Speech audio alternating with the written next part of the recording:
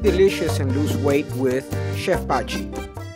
Hi, this is Chef Pachi, and today I have amazing red and black quinoa flatbreads. They are delicious and super easy to make.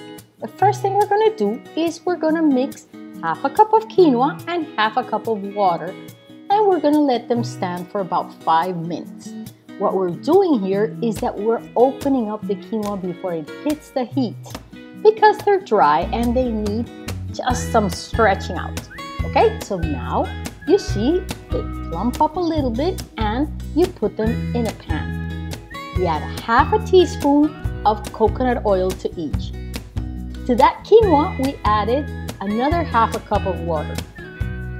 Bring the water to a boil and cover them. Reduce the heat to low and cook them for 10 to 15 minutes or until they're dry.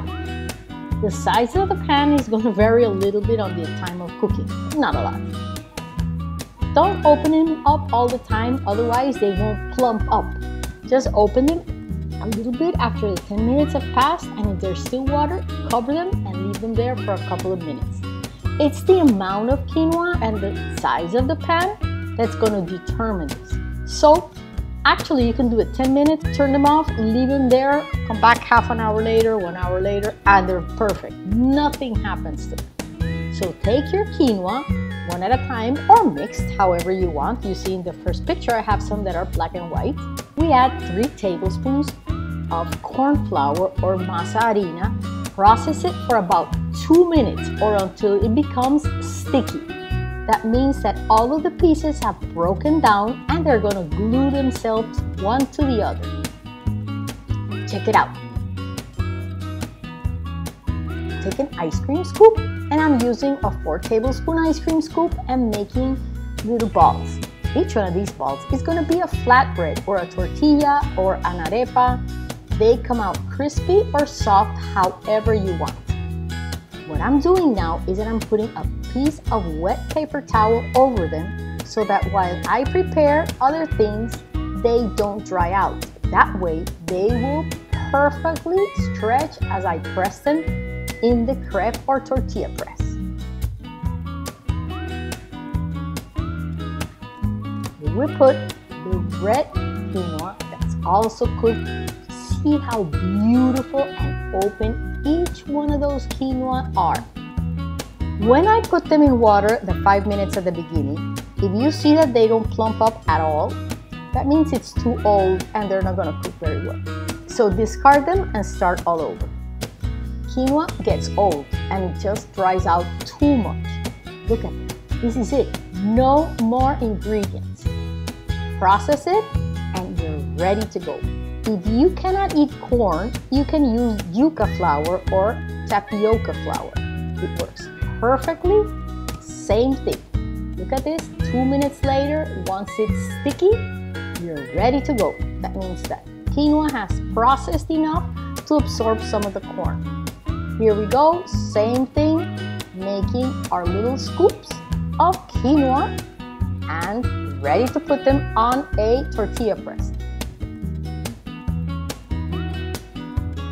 This is an electric tortilla press or a crepe machine, but you can actually do them in a regular tortilla press between 2 plastic bags. You can keep them between sheets or little pieces of baking paper or butter paper, which doesn't have a non-stick surface, but remember to peel them off fast and keep them then in plastic so that you can peel them once they freeze. The best thing to do is to press them under 2 plastic bags or under 2 pieces of plastic wrap. You can then freeze them like you see that lined baking sheet in your freezer, and once they're frozen, then you can pack it.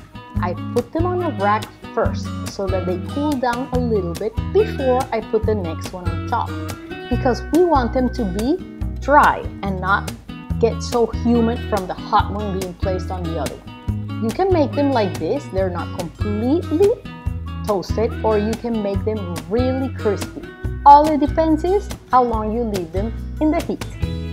You can do this in the oven if you press them in a manual tortilla press, You can use this in a pan also if you press them in a manual tortilla press, or you can actually press them in a pan directly if you have a smaller pot and you just put a lot of weight on it. Also, you can make them flat.